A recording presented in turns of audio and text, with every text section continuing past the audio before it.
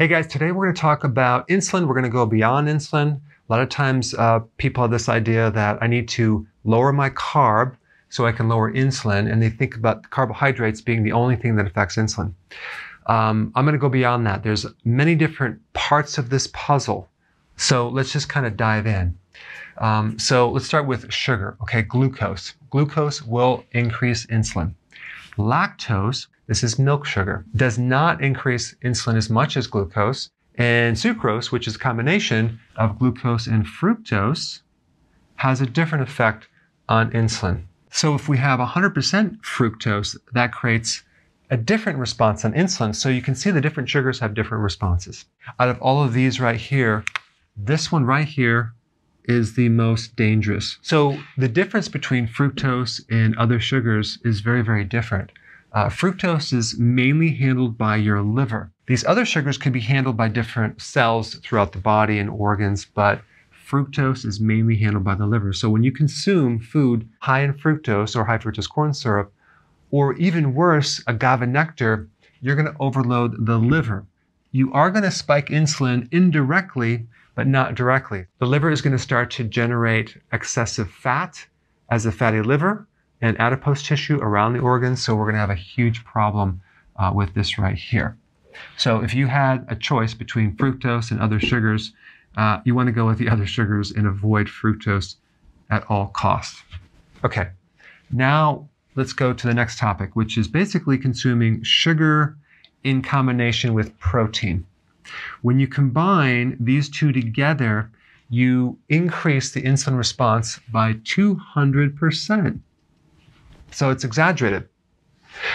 When you combine sugar with fat, you also increase the insulin response by 200%. So again, it's exaggerated.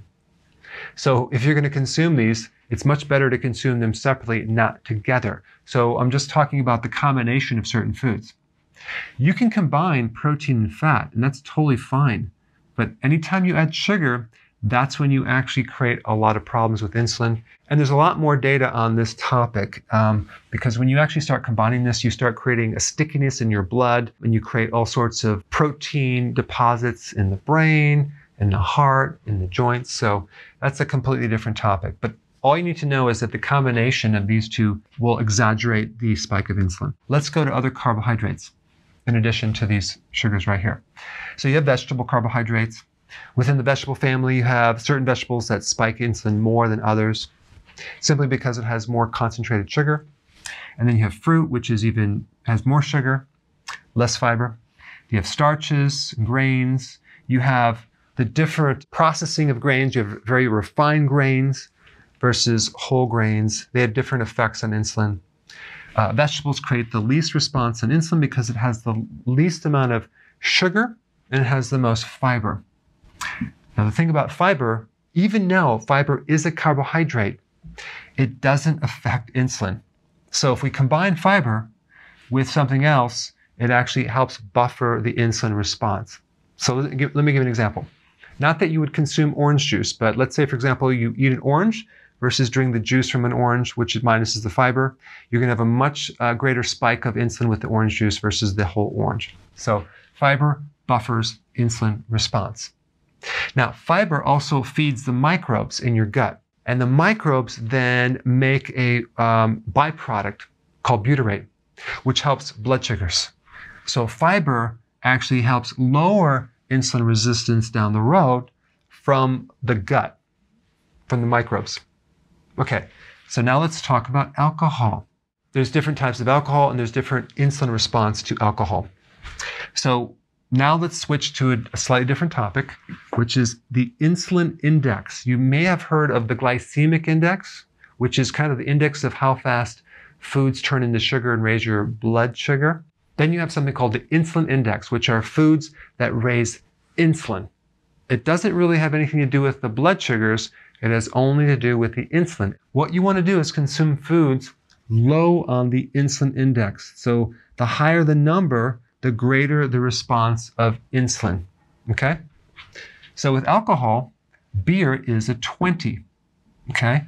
Red wine is 15. So beer is greater than red wine, so beer has a higher effect on insulin. White wine is a 3. So if you were to compare red wine with white wine, especially if it's dry, not sweet, you're going to create a much less insulin response if you consume white wine. Then you have gin, which has a 0 effect on the insulin index. So you might think, oh, I can just consume gin, right? Unfortunately, gin is very damaging to your liver, so it's going to create all sorts of other issues, okay? So just because something might lower your insulin doesn't make it a health food, okay? So I recommend not even consuming any of these. Maybe occasionally you want to drink some alcohol, but just realize that the alcohol is what creates the damage to the liver, in addition to the responses of insulin. Okay, now let's get to the topic of fat. Fat has the least response of insulin than anything. The more pure the fat, the lower on the insulin index it is. Now, let's just take, for example, you go to the store and you buy tuna fish, okay, in a can. So you have tuna and water, okay? That has an insulin index response of 26, compared to tuna in the oil that has 16. So you can see just by adding the oil, it actually lowers the insulin response. So fat lowers the insulin in the body. Okay. And then we have, let's say, a potato chip. Okay, now this is basically a starch, which I'm not recommending. I'm just giving an example. If we compare, a potato chip is 15 on the insulin index. If we compare that to a reduced fat potato chip, it's 51. So the fattier the chip, the least amount of insulin. They're both pretty high, but the point is that one is better than the other. Let's take milk. Skim milk is 60 on this scale. 2% milk, which has more fat, is 20. So the fattier milk has 3 times less insulin response than the low-fat milk. Interesting. Okay, moving right along, I want to just mention sugar alcohols. This is not an alcohol, this is an alternative sweetener. There's certain sugar alcohols that create different effect on the glycemic index, okay?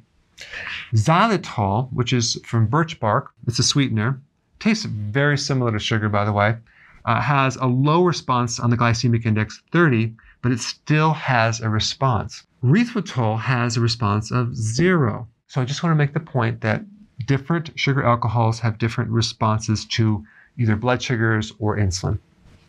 All right, last topic we're going to talk about is protein. So when you consume a moderate amount of protein, it has a very small effect on insulin, but it does increase insulin a little bit, okay? But if you take like meat or fish, it will not increase your blood sugars. But here's the thing, when you increase the volume of protein, that's when you start getting more of a spike of insulin. So a moderate amount of protein will spike insulin maybe just slightly. The more protein you go, the more insulin is raised. And here's the other interesting point about this. Low-fat protein also will increase insulin more than higher fat protein. So again, the fat buffers the insulin response. One of the greatest triggers to insulin on the insulin scale is extremely low-fat lean protein, which is whey protein, okay? So whey protein will greatly increase insulin. Now, it does other things too, and I'm not saying don't consume whey protein, but the point is that this can create a spike in insulin. And if you already have a problem with blood sugars, the last thing you want to do is start creating more insulin, because the more insulin that's spiked, the more insulin resistance you get. Okay, for those of you that are new, here's insulin, here's the receptor. Your body starts to develop insulin resistance. It won't let that insulin go into the receptor. So then what happens, you don't get the signal back to the pancreas. So the pancreas senses a deficiency and it starts pumping out more and more insulin to the point where you're getting 5 to 7 times more insulin than a normal person, simply because it's not connected over here. So if I'm ignoring you right now and I'm not listening to you and I'm not acknowledging what you're saying, you might start shouting at me because I'm not receiving that.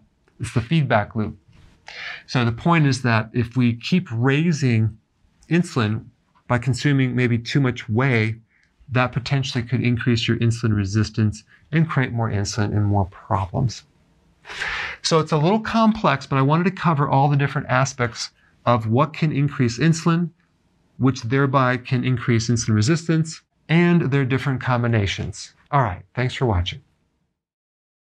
So if you want more knowledge on how to create a healthy body, subscribe now and get daily notifications. Daily notifications, that sounds weird. Well, I'll just remind you on a daily basis. How about that?